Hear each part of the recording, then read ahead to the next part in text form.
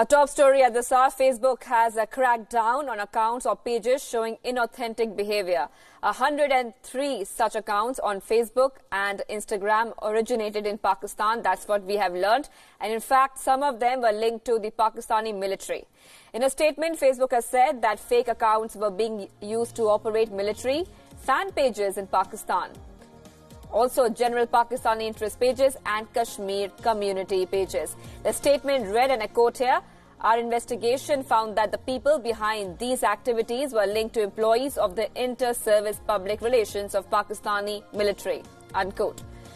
Now, Facebook's head of cybersecurity has said, and again I'm quoting here, "Those operating the pages frequently posted about local and political news, including topics like the Indian government, political leaders and the military," unquote. While those behind these pages and accounts attempted to conceal their identities, Facebook has said that its investigation found a Pakistani military link.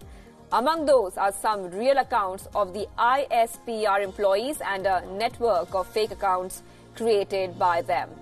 The 24 pages, 57 accounts and 7 groups removed from Facebook had more than 2.8 million followers. The 15 Instagram accounts linked to Pakistan were removed too.